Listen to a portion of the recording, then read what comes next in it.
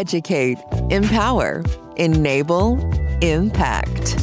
Thank you for tuning in to That Will Never Work podcast, where we share inspiring information and personal experiences related to business and the entrepreneurial journey from those who are leaders in their respective field. Now, here's your host, author and business coach, Maurice. I thank you very much for tuning in today. I have Mr. Productivity himself today, and hopefully we will be able to work out some kinks for you, today. As a productivity coach, he's based in Houston. He is the host of Mr. Productivity Podcast, and he has been dedicated to guiding executives to master the art of productivity. Maybe those of us that may not be executives, we'll figure out something for you too. But with a rich experience of over 1,200 podcast episodes, which is a lot.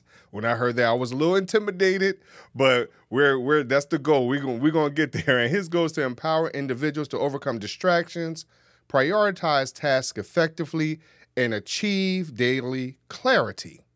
Drawing from his passion for running and continuous learning, he offers strategies to enhance productivity, providing listeners like yourself with practical insights to transform your professional and personal lives. I introduce all of you today to Mark. Mark, thank you very much for coming on today. Maurice, you the man. Thank you so much for having me on the show. I appreciate it. So, Mr. Productivity, how can we avoid, and we can't really say avoid, right? But how do we get around distractions and use it to maybe our advantage, if you will? People aren't distracted in this day and age, are they? I mean, what are you talking about? There's nobody who suffer. Listen, I'm Mr. Productivity, and I am distracted. We are all distracted. The number one distraction is the thing that is now permanently attached to our hands 24/7, 365. Yes. That would be our phones. We've got to know what's going on TikTok and Instagram and Facebook and X and Threads and YouTube and Snapchat. Did I miss anyone? We constantly are being distracted. And I tell people, this is my biggest piece of advice. You have to be the human being. You need to control your tech instead of your tech controlling you.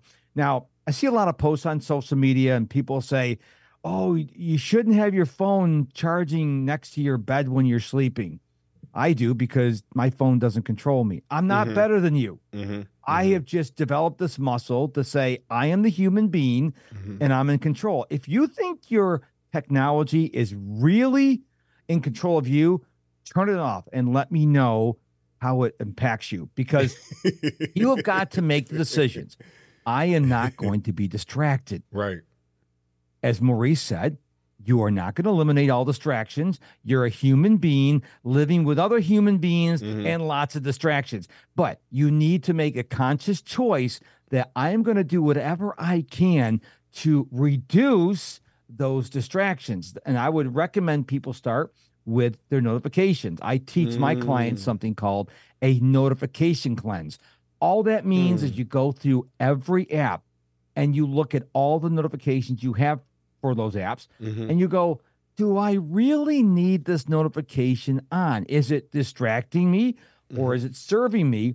And if it's distracting you, turn it off. Now, some people are going to go, wait a minute, what if I don't get that important Facebook message or that important TikTok message? When you open the app, they're all going to be there. So I would encourage you to do a notification cleanse and then put on your reminders, maybe the first Saturday of every month, go through for any of those that slip through the cracks. You know what I'm talking about, Maurice? Yes, most definitely.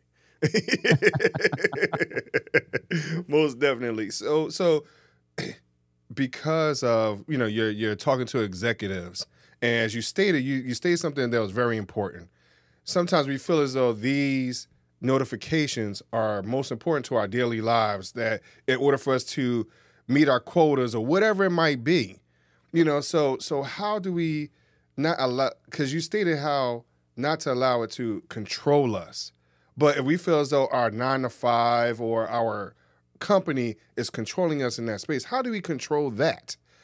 Because we have numbers, we have money goals, we might have client goals. So what, how do we ease off of that, if you will?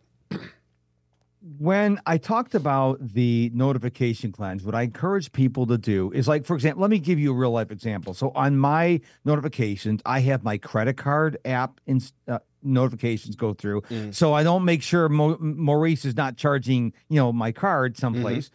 We wink, wink, nod, nod. But I also have the weather apps, my calendar, my to-do list. I don't have news apps on my phone, I don't think.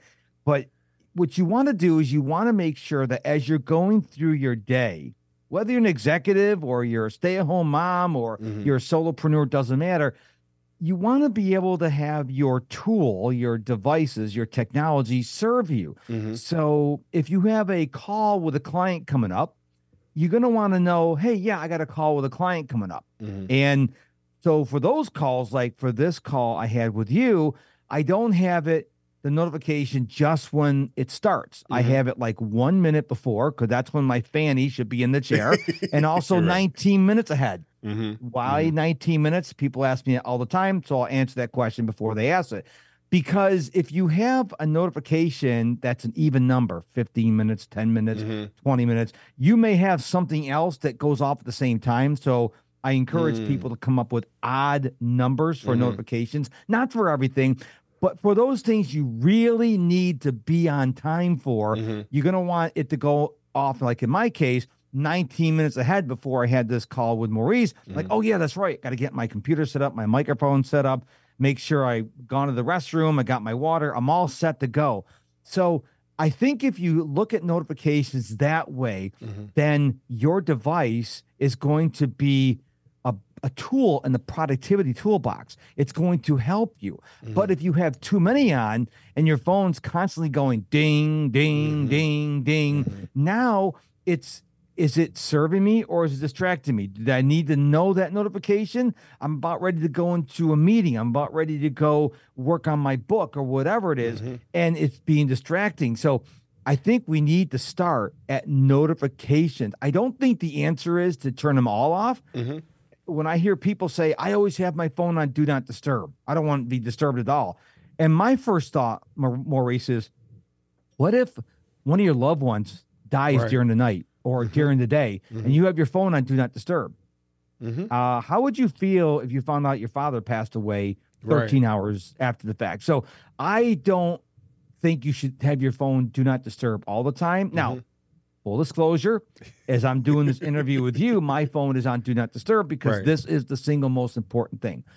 But if the house catches on fire, my wife comes in the back door there, well, this interview is going to end really quickly. So there are some exceptions, but I think people need to figure out what works for them. I don't think there's a rule that everyone needs to go by. You need to look at your situation and find out, okay, I can do this, I can't do that. Right.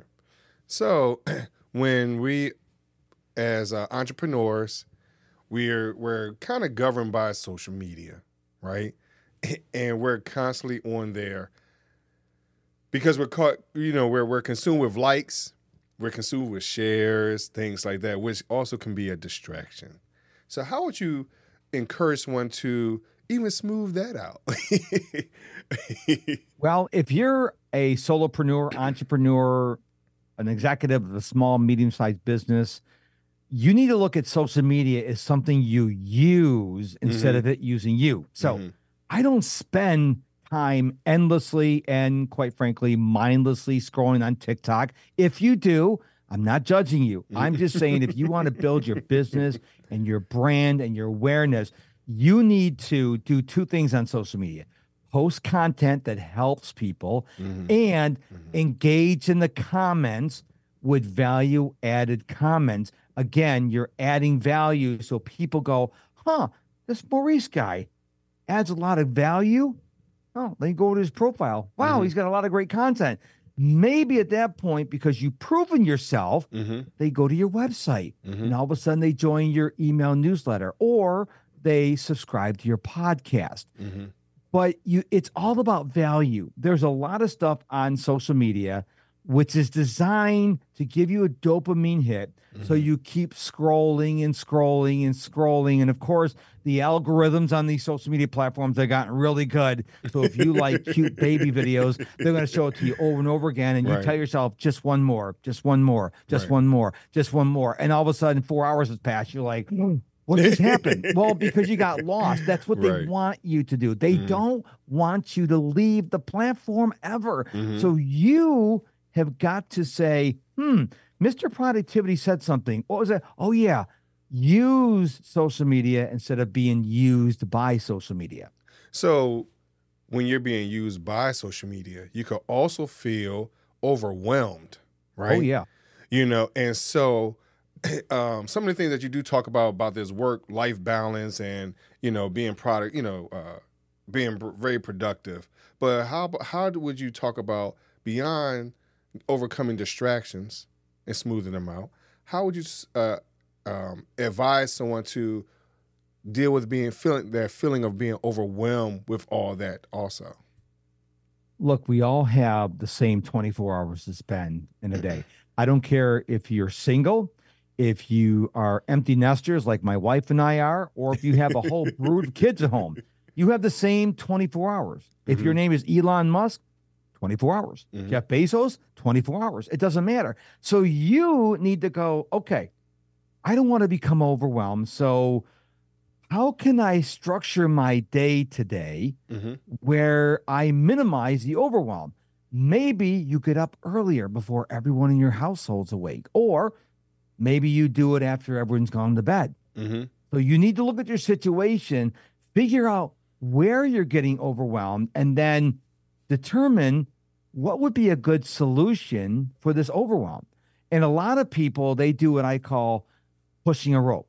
What I mean by that, instead of stepping back and saying, how could I take care of this overwhelm?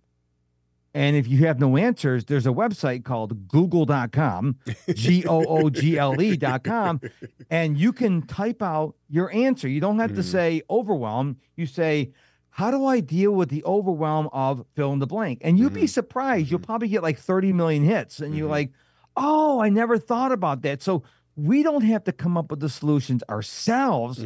We can go to other people who have struggled with the same thing. I promise you, no matter what you're struggling with in terms of overwhelm, you're not the only person in the world that has suffered from that. So go out to the internet, find out what possible solutions are. Do not ignore the problem. Do not say, well, I just got to live with it. No, figure out a way to solve the problem. Now, I'm not saying the solution's going to be easy. It may require some sacrifice, but don't just live with it. If it really bothers you like a little pebble in your shoe, figure out a way on how maybe you can't eliminate it, but maybe you can reduce it.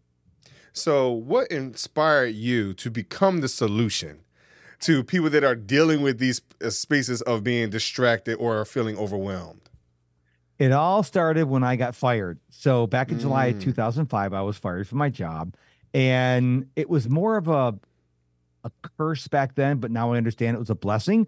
It was Mama Bird kicking me out of the nest. Time for me to fly. And so I tried to start a couple endeavors that didn't succeed. But one thing that did click was teaching other people. I love teaching people, which is ironic because in high school and college, I didn't like to give a book report in front of an empty room, including my teacher. And one day I was on a call with my first coach, and I was kind of uncharacteristically blue. So normally I identify as Tigger from Winnie the Pooh. That was like Eeyore. And my coach said, what's going on? You're not your usual self. I'm like, I want to teach and I want to coach, and I don't know what I should teach people. He goes, well, why don't you teach them how to be more productive? And when he said that, I'm like, whoa, why would you say that? I mean, where did that come from? And he said, I've coached a lot of people in my career, and you are one of the most naturally gifted, productive people, and you should share that gift with the world. And when he said that, I'm like, what? Because, you can't always see the forest for the trees. Right. You can't always see your gifts. Someone else has to point them out to you. So when they told me this, I was like, whoa, And obviously, I listened to their advice because now I have Mr. Productivity trademark, have the Mr. Productivity podcast, as you mentioned. And it took someone else seeing that in me. And the question people ask me is, how did you become productive? And I have to give credit to my late parents. I'm an orphan, but my late parents raised me in a very structured household. Okay. Chores had to be done. Homework had to be done, certain bedtime. So I have to give credit to my parents. I didn't know I was going to be Mr. Productivity when I was 12, Right. but here I am. So what encouraged you and inspired you to even start the podcast and reach over 1,200 episodes? Because that's very productive. So what encouraged you to get to that point? All credit goes to Gary Vaynerchuk. And if you're an entrepreneur, you know who Gary V is. So in the spring of 2017, I happened to catch one of Gary's shorts, and he says the future is voice and audio, and everyone needs to have a podcast. And I remember thinking to myself, can I create a podcast? I mean, I listen to podcasts, but could I create a podcast? I went to that website, google.com, and typed in those fateful words, how do I start a podcast? And on July 7th, 2017, I launched it was formerly known as the Mark Struczewski podcast for obvious reasons, I think, to your audience. I changed it to the Mr. Productivity podcast. And I remember the first episode I had 25 downloads, which blew my mind because I knew I downloaded it. My wife downloaded it. I'm like, who are these other 23 people? Now I get way more downloads than that. But I'm just amazed that you and I right now, someone is listening to our conversation in their ears. And I just love the platform of podcasting so much. So for myself, we spoke about it in the green room where I'm teetering at 300, right? And some people don't, and we know that we understand as podcasters that a lot of people don't even get to 50 because they fizzle out or whatever the situation, their circumstances might be. How were you able to get over that mark or that hump and keep it going? Because a lot of us, 25 sounds like a lot for some people, right? But and they're not encouraged enough to, hey, you know what, I need to keep it going. I need to keep it going. I need to keep it going. So what encouraged you to stay the path? Well, first of all, I love the platform because social media, that's not our playpen. That's rented land. We've all heard that. The podcast is mine. So every podcast episode I do, it's on my Google Drive. It's mine. Okay. Second thing is, I'm a big fan of streaks. So I use an app called Streaks, and I like tracking things. And once you get to a certain number on any task you're doing or any habit you're doing, and it varies by the individual and what the habit is, you're not going to want to quit. So I've run over 2,300 days in a row. You think I'm going to take a day off? No. I've released over 1,260 episodes. You think I'm going to stop the episode and start another podcast? No. I love the platform. I love getting feedback from my listeners. I love the fact that people go, I heard this on your podcast, or I heard you on Maurice's show. I just love the platform. But as we were talking in the green room, I tell people, do not do it for the money. You are probably not going to get a $100 million Spotify contract like Joe Rogan. Don't do it for the money. Don't do it for the ads. Do it because you really want to serve people. And that, Maurice, is why I do the podcast. I genuinely want to help people not be overwhelmed and get more things done. So as a podcaster, your background, you was in radio, correct? I was. And so I'm making that statement because sometimes we go into a field or a space where we're competing with someone that might have already had that experience. So what would you suggest to someone to say, hey, you know what, you're not necessarily competing to that, with that individual or whatever, keep that love, whatever else. So how would you encourage someone to stay in that space and keep that part moving? Well, they have to wake up every morning like I do. Like I was a little boy Christmas morning to find out what Santa Claus brought me. You have to have that love for whatever you're doing in life. If you go, oh, I got to record another podcast, or oh, I got to record another YouTube video, or oh, I got to write in my book, it's not going to work. You have got to look forward to it. So one of the things that people have been saying to me, Mark, you got to write a book. Feeling it. So why would I force myself to sit behind a computer and go, oh, what am I going to write about today? When it doesn't spark joy for me.